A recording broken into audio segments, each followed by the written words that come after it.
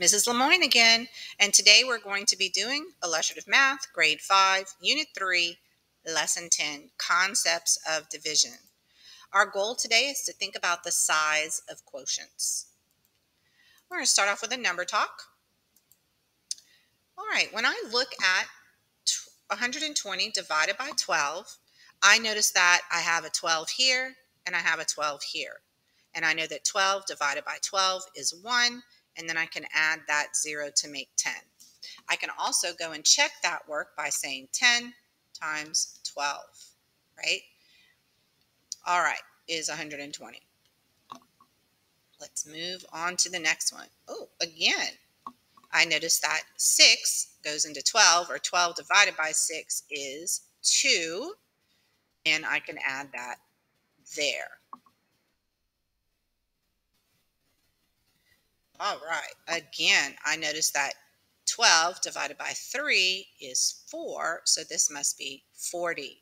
Again, I can check all these by taking the quotient and multiplying it times the divisor. 3 times 0 is 0, 3 times 4 is 12. And our last one, again, 12 divided by 2 is 6, so this must be 60. And I can check that again, 60 times 2. 2 times 0 is 0, 2 times 6 is 12. Right. So why did the quotient get bigger with each problem? Well, I'm taking 120 and I'm dividing it into 12 groups. Then I'm going to have only 10 in each one. So if I divide it into smaller number of groups, I'll have more in each group, right? This one's only going to have 6 groups. So it's going to be 20. This one's only going to have 3 groups. So this was 120 things, and I divided it into 3 groups. Then I would have 40 here, 40 here, and 40 here, right? If I had 120 things and only divided into 2 groups, I would have 2 big groups of 60. 2 large groups of 60. So I can think about them all like that, right? If I had 120 here and I divided it into 6 groups, right? Each one is going to have 20. So you can see that the group gets smaller. The more groups I have, the amount in each group gets smaller. All right. So we're just thinking about that. Ooh, what do you notice? What do you wonder? Well, I notice that there's a great big bowl of pretzels there and 3 empty bowls of pretzels. So I wonder if they're going to divide that bowl up into 3. Let's see. Okay, we have a lot of situations here, and we're going to order them from the greatest to the least based on the number of pretzels each student will get. So if I have 3 students and I'm sharing pretzels, we can go back to Unit 2 for that, right? We could say 42 divided by 3.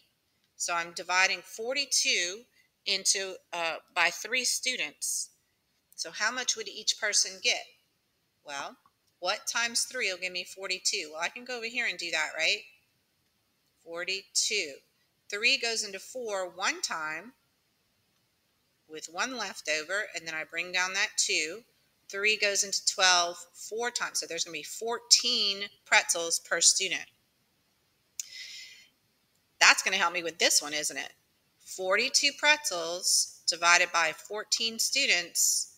Well, I just found out that 3 times 14 is 42, yes? So that means each student will only get 3 pretzels. And then I have 3 students equally sharing 24 pretzels. So 24 divided by 3 will give everybody 8 pretzels apiece. Okay, here's another hard one. 45 divided by 3. So I'm going to have to go on the side and say 3 goes into 45. 3 goes into 4 one time with 1 left over. Bring down that 5. So 15. So this one, everybody gets 15 pretzels. This one is 42 divided by 7. Everybody's going to get 6 pretzels. If I have 6 pretzels and I'm dividing it between 3 friends, I'm only going to get 2 pretzels. And if I have 42 pretzels divided by 6 people, everybody's going to get 7 pretzels. So we can number this to make them from least to greatest. So the most pretzels would be 3 students sharing 45. So that would be number 1. And then 3 students sharing 42. So that's 14 and 15. The next highest one is 3 students sharing 24. And then 6 students equally sharing 42 would be 4. And then 7 students with sharing, and then 14 students. So that would be 1, 2, 3, 4, 5, 6. And then this one would be the last one. They would get the least amount. The least amount. So we just had to worry about division to do that. Okay. Let's move on. That was a lot of practice in division. Are there any words or phrases that are important to include on our display after using that? Well, let's see. Are there any words or phrases? I might use words by adding or dividing, that kind of thing. So let's look at some other things. All right, here are all our 3 students. What is the same and what is different? Well, what is the same is that everybody is sharing 3 students. What's different is the amount of pretzels that those 3 students are sharing. How does the number of pretzels each person is sharing change in a situation? Well, let's look at that. So remember that, let me delete that. Remember that the 3 students sharing 45 pretzels, each person was getting, what was that again, 14? Let's see, 14 times 3. Nope, that was the 42, right? So each person was getting 14 here, each person was getting 15 here. Each person was getting 8 pretzels here, and each person was getting 2 pretzels there. So how does the number of pretzels change? The more pretzels you have, the more pretzels each person gets. I would say that, right? The same number of students are sharing different numbers of pretzels. It gets smaller the fewer pretzels there are to share. So only it's 6 here to share.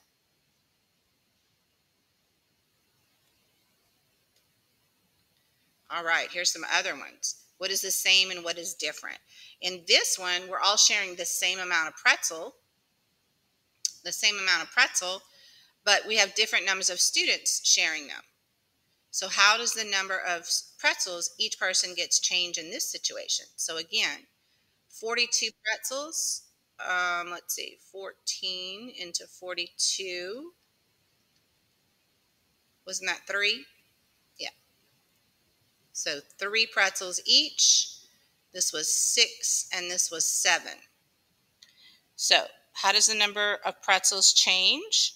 When fewer people share the same number of pretzels, each person gets more. So the fewer number of people in this case gets more pretzel than the last one if we're all sharing the same amount of pretzels. All right, division patterns. Let's look at division patterns. Find the value of each expression. Find the value of each expression. Okay, so for this one, I don't know. It's not a math fact, so I can go over here. 3 goes into 36. 3 goes into 3 one time. 1 times 3 is 3. Subtract, I get 0, and I bring down the 6.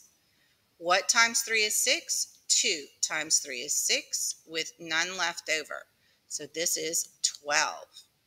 I know this is a math fact. 12 divided by 3 is 4. 9 divided by 3 is 3. 6 divided by 3 is 2. 3 divided by 3 is 1. And 1 divided by 3 is 1/3. So what patterns do you notice? What patterns do you notice? Well, all the problems are about dividing by 3. the number that is being divided gets smaller, and so does the quotient, right? So 36 is bigger than 12. 12 is bigger than 4. This number is getting smaller, and this number is getting smaller. Okay? What else? Why is the quotient getting smaller? It's getting smaller because the number of things being shared is smaller. So there will be fewer in each group. So I'm sharing 36 things here, but I'm only sharing 6 things here. So I have less things to share. What do you know about the expression 1/3 divided by 3? Well, I think it'll be smaller than 1/3.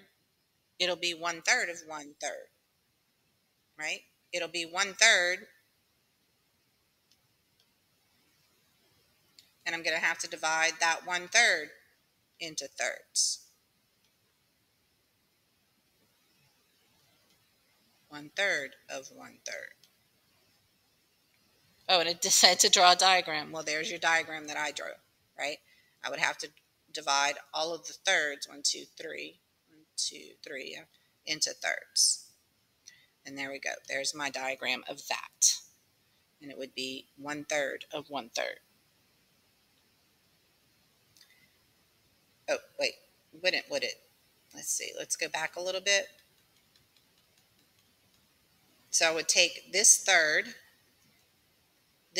here, and I would divide it into thirds. And it would be 1/3 of 1/3. So what is that, right? So here's the diagram. So that would be 1 out of 1, 2, 3, 4, 5, 6, 7, 8, 9. So it would be 1/9. 1/9. All right. Let's see what they have next for us. Why does the quotient get smaller as the dividend gets smaller? Well, there are a smaller number of things being split into the same number of groups, so there will be fewer in each group. Why is 1/3 divided by 3 going to be smaller than 1/3? Because I'm taking that 1/3, right? How do the diagrams show 1/3 divided by third?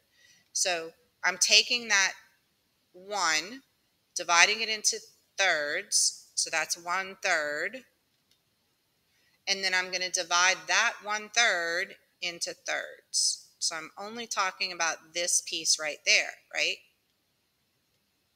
So that's 1/3. Here's my 1/3. All of this, 1/3 divided by 3. And then we know that that's going to be 1 out of 9, 1/9. All right. Okay, share your ideas and questions about division from today's lesson. What do you still wonder about division? Is this something you can share with your teacher? All right. What new idea did you have about division today? And what questions do you have about division today? So that's your cool down today. And you can, again, share that with your teacher and your classmates or your parents. All right. That's it for lesson 5 for today. I'm sorry, lesson 10, grade 5, unit 3. I hope you enjoyed it, and I'll see you on the next one.